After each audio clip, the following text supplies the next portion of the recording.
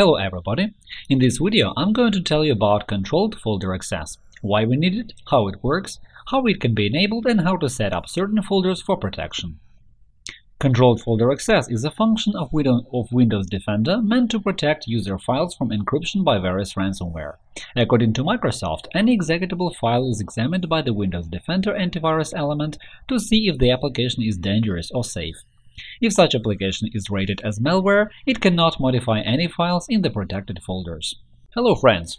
If you need to recover deleted data, view or restore removed browsing history, Hetman Software Products will help you. Follow the link in the description, download the necessary program for free, install it and analyze the disk. The utility will show you the data you can recover, so you'll be able to view it or get it back.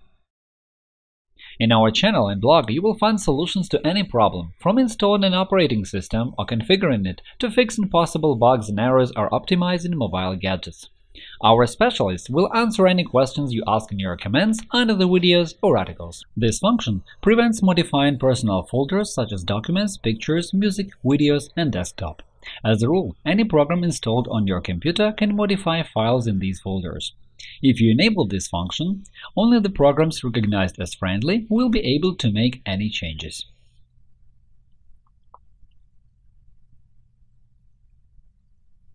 To enable it, go to Settings, Update and Security, Windows Defender, Windows Defender Security Center, Virus and Threat Protection. In the window that opens, go to Virus and Threat Protection settings, make sure that real-time protection is on, and then enable Controlled Folder Access. When you do that, two new tabs will appear – Protected Folders and Allow an app through Controlled Folder Access. By default, the protected folders list includes the documents, pictures, videos, music, desktop, and favorites folders.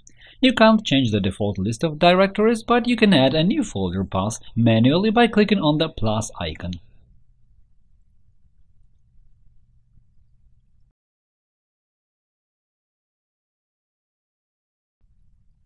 In the other tab, Allow an app through Controlled Folder Access, you can add to the whitelist an application which was blocked by the Windows Defender as untrusted.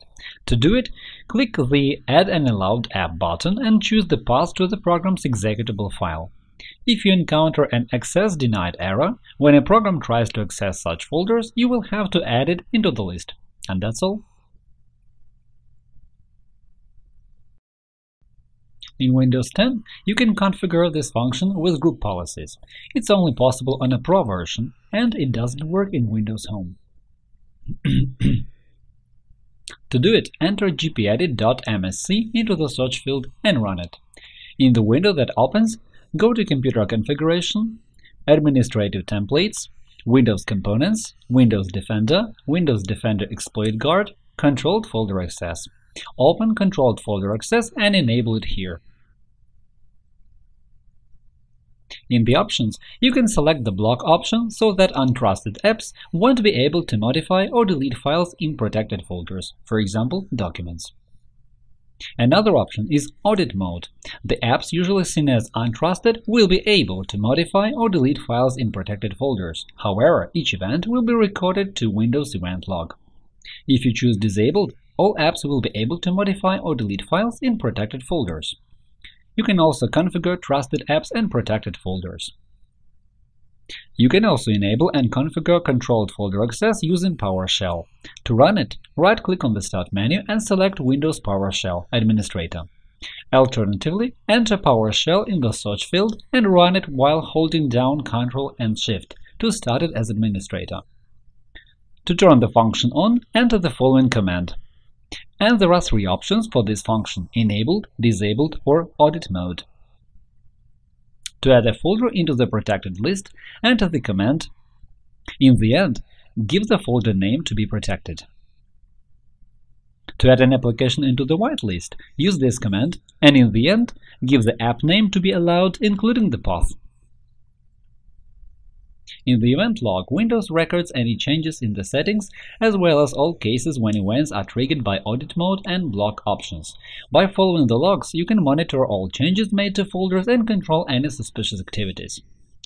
Type Event Viewer in the Start menu to open the Windows Event Viewer. In the tab Custom View, You can create your own views. You can also download a ready-made file with settings and import it. To view controlled folder access events, download the Archive Exploit Guard evaluation package from the Microsoft official website. You can find the link in the description. Extract the file CFA Events XML to your desktop.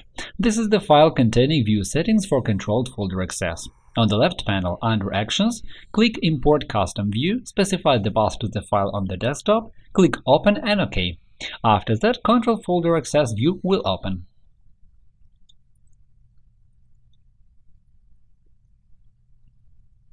You can visit the Microsoft website to read about meanings of all event IDs. Find the link in the description. In my case, event ID 5007 means that settings are changed. That is all for now. Hit the like button and subscribe to our channel. Leave comments to ask questions. Thank you for watching. Good luck!